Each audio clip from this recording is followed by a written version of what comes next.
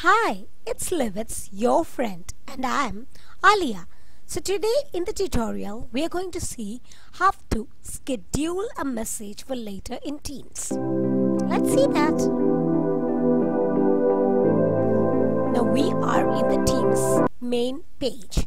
You can see several team groups over here. Click on one. Now this is the Let's Learn Teams to learn the new things. Now here we all know that we have a new conversation platform to add or give conversations and announcements to the team groups. But here we cannot schedule a message for later. Now what to do for that? Go to the general, click the three dots and get the email address. Once you get the email address, you will get the email address here and you can copy it. Now that I have copied, it's copied to the clipboard. Now take the Outlook from the pop-up box on the top. Outlook is the mailing platform of Microsoft, as you all know. So once we get into the Outlook, you can see that we are to make a new message. So now click on the new message. Once you click on the new message, the new page to compose a new message will be seen on the right side.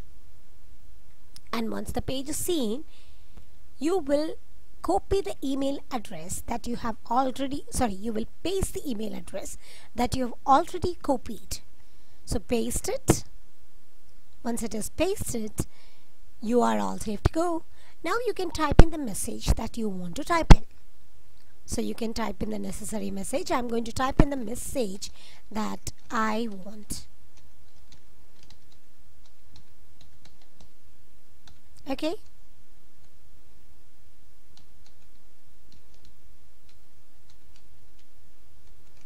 You're going to paste the email ID and post the content that you have to write, that you have to schedule.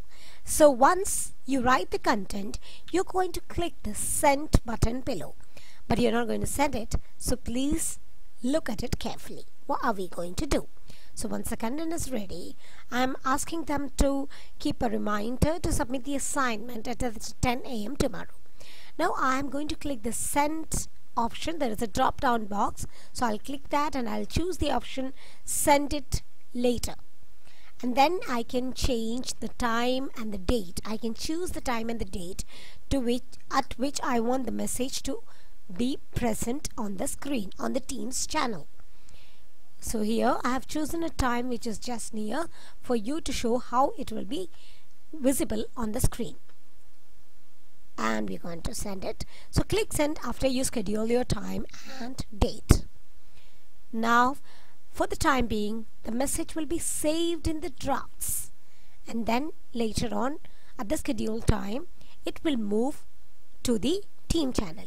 Now you can see it has already moved to the team channel, and you can look at the time which is there. You can look at the time on the computer desktop, and you can see that the message has moved from the draft to my Teams channel. So that's it. Please like, share and subscribe, and be ready for the next tutorial. Goodbye.